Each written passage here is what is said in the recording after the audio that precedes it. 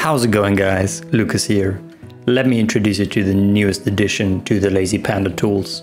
It's the weaving tool. At the moment it's quite limited, but let me show you what settings you have available right now. First in the list we have the total number, which just means the total number of rows.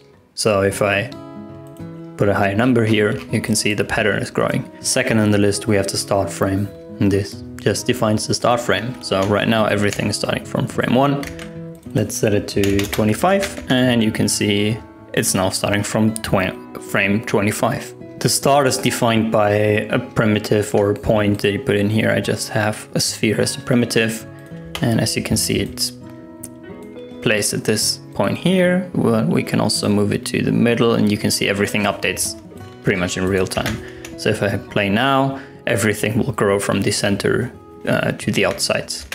And third in the list we have the speed, also self-explanatory, just makes it faster. So if I set that to 1, it's like immediately, let me actually go back to frame 1. And you can see it's quite rapid. You can make it way slower, like this, super slow-mo, or whatever fits your needs and what you like the most. I'm very happy with 0.25. Fourth on the list we have, still called label, that will be fixed in the upload, but you can switch between proxy sim and full sim. Full sim just meaning you have way more strands and way more hairs, so way more detail. If we zoom in right now, you can actually still see a lot of holes, stuff like that. If you only need something from quite far away and you can live with like a bigger hair size, you can probably use the proxy.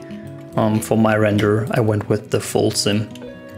And this brings it up from like, yeah, you can see now we have 12 million points and before we had a few thousand. You can still see some jagged edges, and this is because I want to keep performance high, although this like full sim already takes quite some time to calculate. But in almost all render engines you have the option to subdivide hairs on rendering. For example, in Redshift you can subdivide the hairs. I would highly suggest doing that.